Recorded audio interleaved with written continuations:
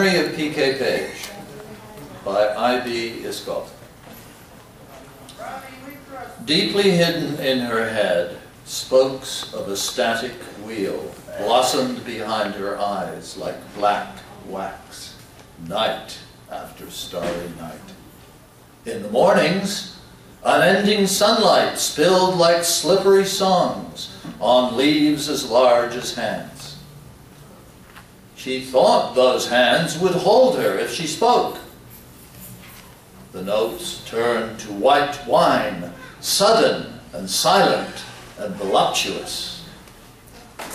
She had an urgent need to chronicle and compare blue and plankton, radiance and polar bears. P.K. had only to pick up her pen, and she would try to restore riggings and veins. Female whimsy floated like a kind of tull, while her feet in gumboots paced in rectangles. This gave her God's view.